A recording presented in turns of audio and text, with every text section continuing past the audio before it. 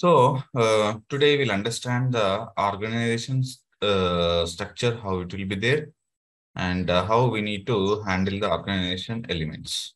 Okay.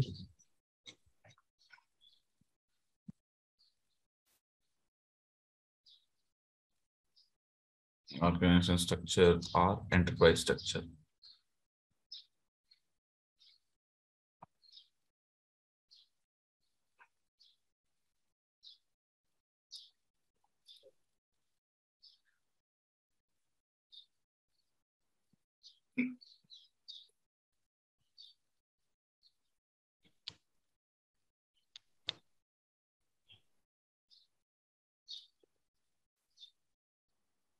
And so, do you have any idea on like your Ford and all those things? Ford and logistics. Mm-hmm. Yeah, similarly, they're using other software. The same as other software. They are customized software. No, even Ford also using SAP. You know that? No, I don't know. Actually, Ford I also know only using. the SAPMM. Okay, so how they are creating there? They are customized software. They are from IBM. They supported. Mm-hmm. No, so Ford also using SAP actually. We worked on SAP for. Okay. But in plant, they are using only SAPMM. But other than that, I don't know. Okay. Everyone says SAPMM only we are working. SAPMM only like, but some other persons are working. I don't know. Maybe. Or like from here to SAP, they may have the integration.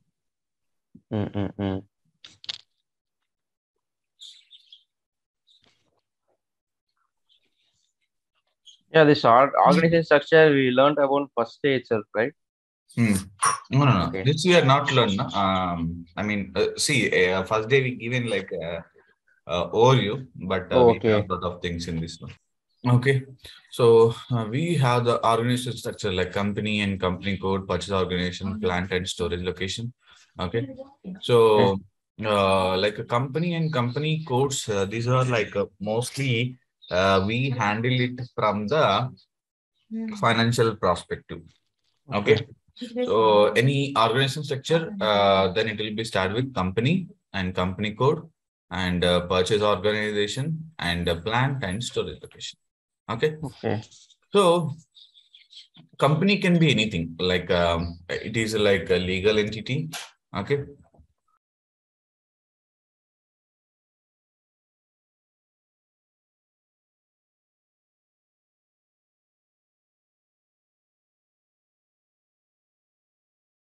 Legal entity. Okay.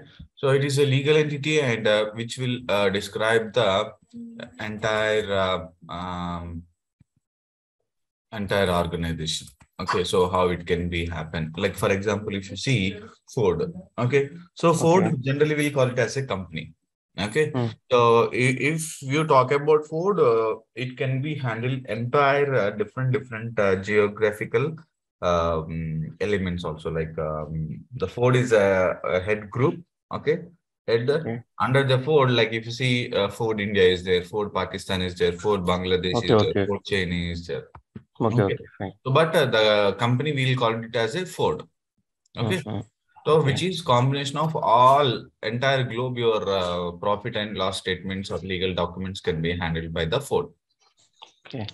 Okay. Then, if you talk about company code. Okay.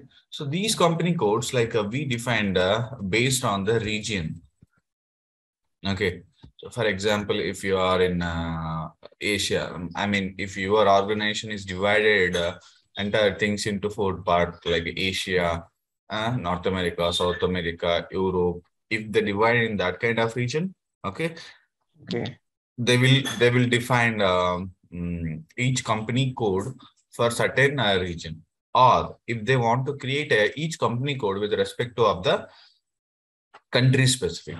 For example, generally how what based on what we are doing is first is based on the region, and second one is based on the business, and third one is based on the country. Okay, country or currency generally. Okay. So based on the currency. So generally, if you see the currency, India is one currency, Nepal is another currency, and China is another currency. Correct. Yes. Okay. So if they want to see profit, I mean financial statements with respect to of the currency level, okay, then we need to define in the currency level based on the business level. So it depends on the business how they want to look their profitable statements like currency wise or product wise, how they want to look. So that can be handled here. Okay. Next one is a purchase organization.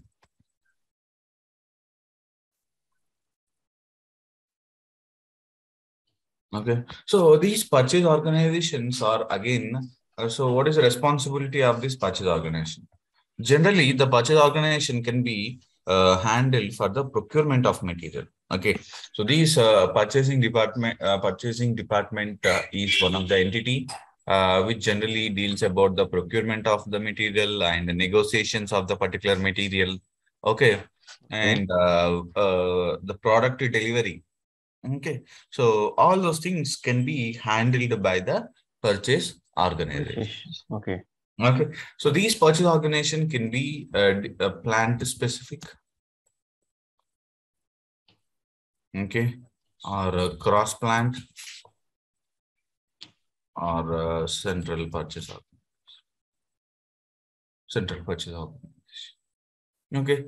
So for example, if you have let me share you one example. Ford, okay, company, and Ford India is my company code, okay, and FORP is my purchase organization, FOR1 and FOR2 and FOR3, FOR4 is my Ford plant. Okay. Okay. So for example, if you talk about FOR1 is a one plant which these guys are only deals with the engine manufacturers. Okay. So generally these guys won't procure like a plastic and all those things. I mean the covers, the seats. For this, it is not required. The main motto of this plant is only to manufacture the engines. Okay. So what they will procure? So generally they procure the materials which are related to the engine. Okay, then these guys will say, we don't want all other purchase guys, they don't know about what we need procure. We need separate purchasing people who will generally specified in the engines. Okay, so they have the, I mean, those people need to have negotiations with the particular engines of them. Okay, so then what the Ford will do, they will create a separate purchase organization. For other two, FOR1, right? FOR1, for FOR1, they will create a one purchase organization, separate purchase organization. Okay. Okay. FRP1. Otherwise, FPO1. Okay. Code purchase organization. These guys deals only the procurement of this particular plant. Okay. So these guys won't procure for FOR2, FOR3, FOR4. Okay. Okay.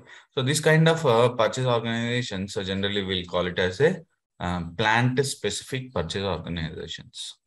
Okay. Okay. So next is a cross plant purchase organizations. Cross plant means what? For example, they want some other procurement like FORP. Okay, so purchase organization, and these also maintaining for this FORP. Okay, same purchase organizations. Okay, which can be procurement for this one and this one, FOR3 and FOR2 also. Okay. So these kind of things we'll call it as a cross-plant purchase organization. So what is the advantage of when you are doing for the cross-plant purchase organization? Okay, so the advantage of cross-plant purchase organization is for example, I want to procure some so and so material. Okay, so that can be used by FOR2 and FOR3, both the plants. Okay. Okay. So, for example, one is there in Tambram, another one is there in Tirunelveli. Okay. Okay. So, I have one vendor. Okay, that vendor is told I will supply only Tambram for 5 rupees for each material. But Okay. if you say Tirunelveli, the value will be increased to 6 rupees. Okay. Okay, so what is happening? Same material, but the distance is different. But your he increased price. Okay, so Okay. what is happening? You are procuring for the same organization. So why the price differences? It should not be, right. Yes. Okay, so then the cross plant procurement guys will come into picture, and they will order bulk. Okay, so then they will say deliver. Then they will change the address of this material, delivery address. One you need to supply to Tambram, another one you need to supply to Tirunelveli. Okay, then they will give that one. So what is happening? Your organization will be saved by the different charges. Okay. Okay. Okay, so that kind of cases, this can be used. Okay, like a cross plant. Yeah, purchase organizations can be handled. Okay. So next is the central purchase organizations, which is also similar functionality about the cross plant, but the central will be applicable for the all the brands. Okay. Okay. So that is different levels of the purchase organizations. Okay. So next is a plant. Okay. So what is meant by plant? So generally, plant is a place where you do the manufacturing or servicing, like assembling, all those things you will do. So that place we'll call it as a plant. Okay. So that is about the plant. Plant can be multiple, or it can be have the single. Okay. So the next one is a storage location. The storage location is a place which is inside the plant. Okay. So which is inside the plant, or which can be outside of the plant also sometimes. So available. Storage location, generally we use it to keep the stock at see, once we done the manufacturing, what we'll do, we will keep this finished product material to the storage locations or godowns. Generally, we'll call it as a godowns. From there, we are sending this material to the outside. Okay. Okay, so that is about the organization elements, like a plant and all those things. Okay. Okay, so but how this linkage will be happen, like storage location and storage location, FSL1, FSL2, and FSL3, FSL4. These are the storage locations. Okay, and we call it about now.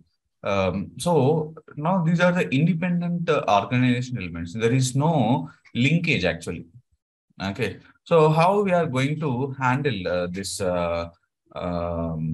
these things, like when you are sending the stock, like when you are sending this material from one to another organization elements. Okay, so how we need to do that, just we'll discuss. So generally what will happen now, we define like a organization structure, like company code, purchase organization, plant and storage locations. Okay. So these are the independent organization elements. Okay, so which is not dependent. I mean, there is no data flow between one to another. Okay. For example, I procured some material. Okay. So generally what should it happen? It should be data need to be flow to the finance. Yes. Okay. I mean, the amount should be should know to the these guys. Mm-hmm. Finance people need to know because end of the day, these finance guys will do the payment. Okay. Okay. So even what can things we do, then they will do the changes. Okay. So Okay. generally, what will happen? So to increase the data, okay, to increase the data like flow from one module to another module. Mm. Okay, so from the MM to FI, okay, MM to SD, MM to PP, okay, so all those things. Okay. Okay. So that data need to be flow, right? Then only it will be flown to the um, flown to the other things. Mm-hmm. Okay, so in order to flow that, so what we will do is we will do the interlinkage, like so we will assign company to company code. Okay, Okay. so purchase organization to company. Okay, purchase organization to plant, plant to company code. Okay, Okay. storage location to plant. Okay, so these linkages we will give. So if you give these linkages, what will happen? The data will be flown from one to another. Like when you do the some goods sale, what will happen? The inventory will be hit. Okay, and Okay. sometimes what happen? It can be updated by the financial statements. Okay, so once you give this kind of linkages, what will happen? You able to see the full-fledged data integration. Okay, so if you don't give the integration, there is no updation. I mean, there is no use of no use of these things. Okay. Okay, so that's why it's plays a major role. So that's why SAP is a most advanced tool when compared to other because of you able to check the data flow from one to another, and you can understand the well versed of integration about the SAP to other modules. Okay. Okay, so that's the thing about advantages about SAP to others. It's common for every company, right? This procedure, Yeah, company to yeah, company code. yeah. This Okay. is common for entire SAP. So Okay. now whatever we are discussing, this is common. And the business, I mean, some standard business is there. So apart from that, it will be changed. Okay. So based on the business requirements, it will be changed. Okay. Okay, so this is about this topic. We'll call it as a assignments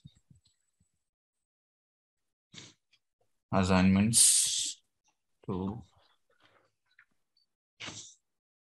organizational elements. Okay, someone will ask what is your organization structure means, then you need to tell company, company code, My purchase code. Oh, organization, okay. plant, and storage location. And we will do the linkage like a company code to company, purchase organization to company code, plant to purchase organization, plant to company code, storage location to plant. Okay. Okay, so this is about how these things can be happen. And the next is, so what are the things like how you give the linkages? See, in the SAP system, there is a transaction path. Okay, so generally SPRO, reference IMG, okay, and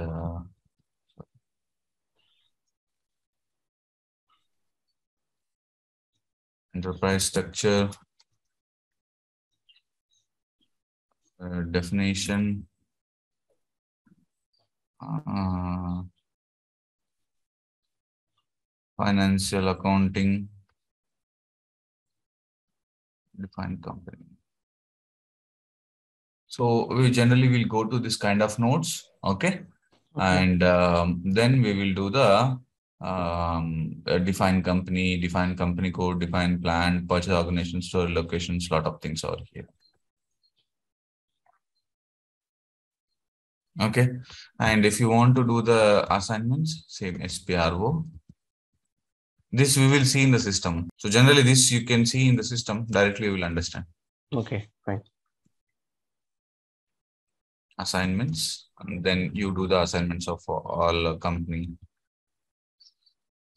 to company code, etc. A lot of things you can check it over here.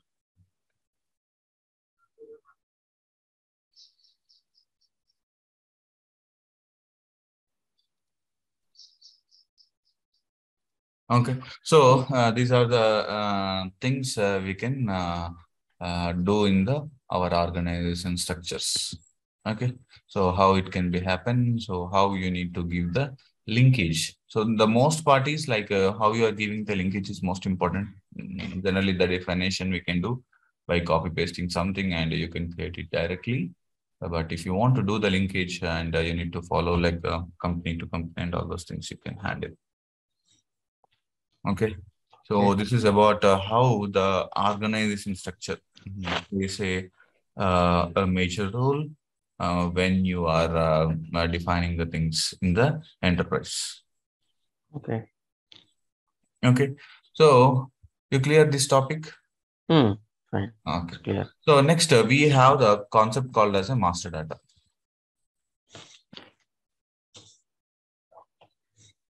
Okay, so what is mean by master data? Okay, the data which is stored for long time and not changed frequently, generally we'll call it as a master.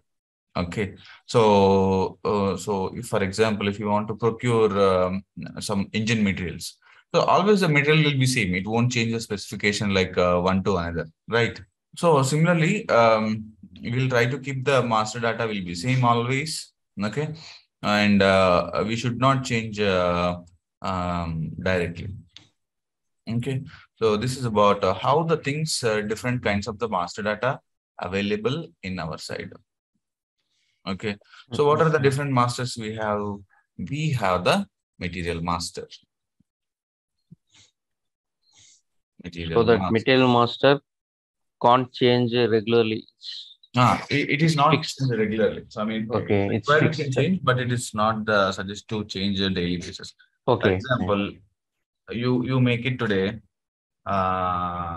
and tomorrow you come and change. So it is not suggestible to do the changes every day because it will be impact your orders. Okay. So that's why. So generally, what people suggest is don't change anything. Okay. So once whenever you do creation of the things, you should be cautious about that and how you need to handle that one. Okay. So that is about how the things is there. And we have the different master data. One is material master, another one is vendor master, another one is info record, another one is source list, quota arrangement. Okay, so these are the different types of the masters. Okay, then inside this material master, we have the specific configuration related to the material master. We need to do the specific configuration for the material master. Then we'll know how we can create the materials in the system and how to change, how to handle the masters regularly. That we will discuss detailedly. So we'll see how we can handle. So once system is ready, then directly we can start the configuration from the next session onwards.